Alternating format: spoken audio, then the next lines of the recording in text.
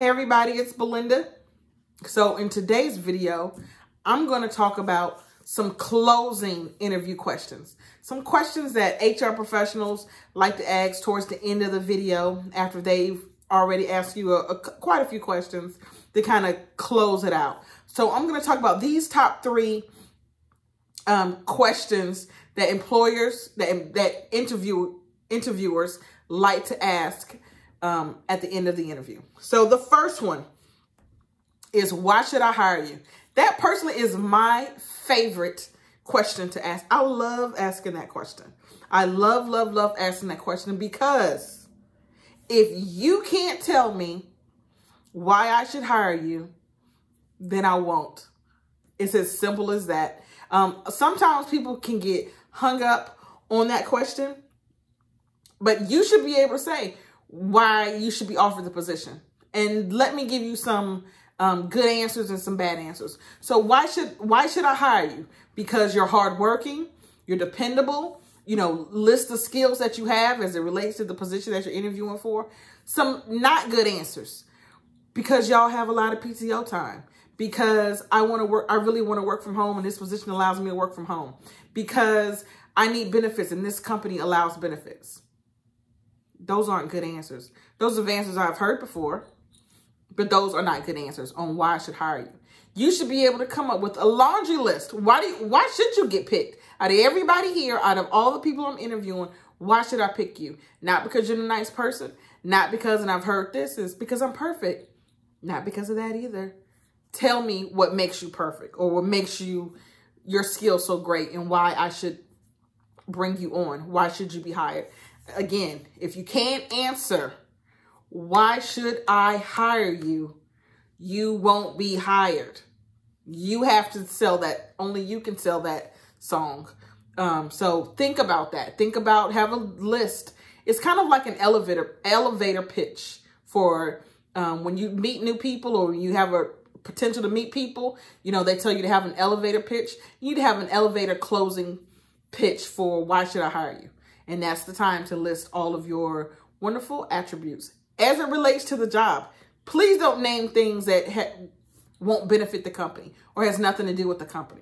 So when you're naming things, it needs to relate to the position that you're applying for. So think about that. Your answer should relate to the position that you're applying for. The second question. So if you were offered the position, what contributions would we expect you to make during the first 3 months? That's another good question.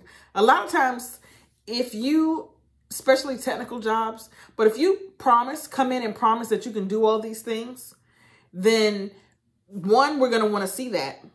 And two, what do you think you can deliver in the first 3 months? So a good example would be, a good example would be President Biden. Yesterday was his first day in office, and he wrote a lot of executive orders. So if somebody was to ask him, what do you plan to do the first 3 months? He can say, I plan to pass all these executive orders. That's a good example. So what can we expect your contribution? So think about that. A lot of times before the interview, you may not exactly know what the position requires. So it's going to come up with some thorough, quick thinking, kind of on the spot. But you want to think of what can you contribute. When they're telling you about the position, as you're in the interview and the HR representative is telling you about the position and what the duties are, etc. You should be thinking at that time what you can offer. Oh, I would like to work here. I know how to work, that machine, or I know how to work this type of computer, etc.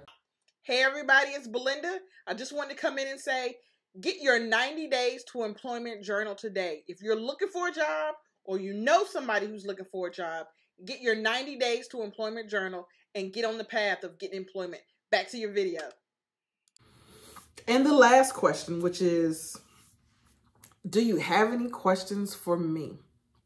So in my companies, when we are training people on how to interview, we always do the whole, when the interview's over, they're going to say, because they always do you have any questions for me?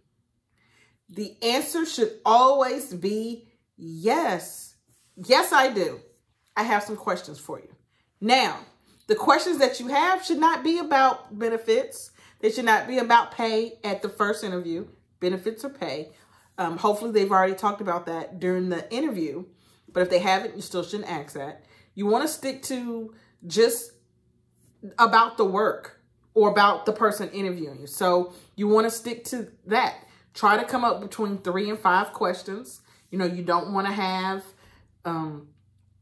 15 questions to come back at them with. So between 3 to 5, because, you know, like I say, it's not Jeopardy where, oh, here's another, here's another, here's another. The other thing, too, is you can have your questions already written out. You can already have them written down. So what you can say is, I do have some questions. I wrote them down. Is it okay if I get it out my bag? Or you can say, I put it on my phone. Is it okay if I get it off my phone? So, because a lot of times, you know, you're trying to remember what the questions are and you're nervous. You may forget what you really want to ask. So you can have, you know, more than 5 questions on the paper. But make sure that the question that you ask hasn't already been answered. That's another thing, too, because sometimes someone will ask a question in the interview that I've already answered. So that shows me you wasn't paying attention when I talked about that the first time. So, you know, you could say, okay, oh, no, you've answered that question.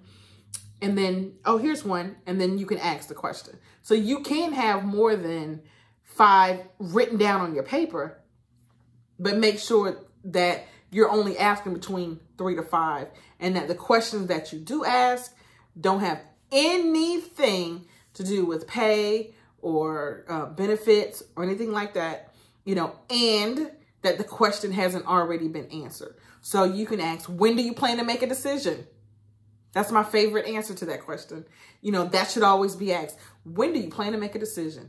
Now, you ask that question if it hasn't already been answered. Because sometimes in the course of the interview, the HR person may say, you know, as they're talking about the position, they can say, well, we plan to make a decision by next Friday.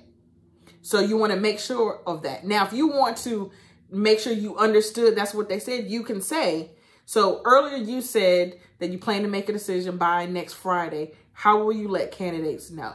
That shows that you were paying attention. That shows that, you know, you were listening, you know, and it's still kind of asking the question. So then the person usually will say, well, we'll either call or send an email. So that's when they plan to make a decision. So you always want to know that because that helps for you when you follow up. Now, follow up and a thank you card or thank you email are 2 different things. So I'm not going to go in a whole lot of detail on that here. But what I'm going to say is that when they tell you when they plan to make a decision, tells you when you should follow up. Not when you should send a thank you email, but when you should follow up. So you always want to know the answer to that. When do you plan to make a decision? So that way you'll know when to follow up. So always have a list of questions between 3 to 5 questions that you're going to ask, because after every single interview, every single one, they're going to say, do you have any questions for me? And you need to have some questions. You know, think of, again, and make sure the questions aren't things that they've already answered. You can tell me about the work environment. Tell me why you like working here. You know, a lot of times, you know, when someone asks me that, I'm always like, oh, okay, that they're interested. You know, that's something interesting. They want to know, you know, about me or, you know, what I think about the company, etc. So, and it gets me talking because mainly during the interview, a lot of times, you know, you're doing most of the talking. So then that gets the HR person talking. So you can say, what do you like working about the company? Or can you tell me, you know, how's training done here? Or just anything that's kind of work related that doesn't necessarily have to do with benefits or pay. Now, you may be thinking, well, when do I ask about benefits or pay if it hasn't already been discussed? So I will talk about that in another video. You got to wait for it. Go through the videos. It may already be there. So these are the top 3 closing interviews that I picked to go over for today. There are more videos coming. So check out all of our videos on our YouTube channel. Till then, see you later. Bye.